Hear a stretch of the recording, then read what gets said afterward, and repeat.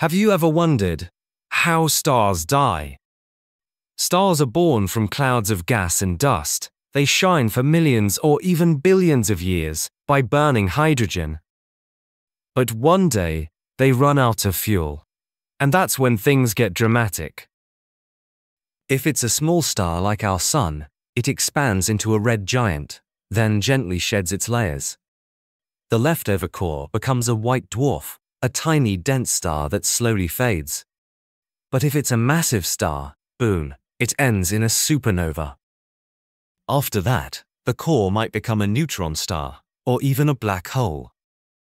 Star deaths spread heavy elements into space, helping form new stars, and even planets like Earth. So when a star dies, it's really the beginning of something new. Like Space Facts, hit like and subscribe for more cosmic wonders.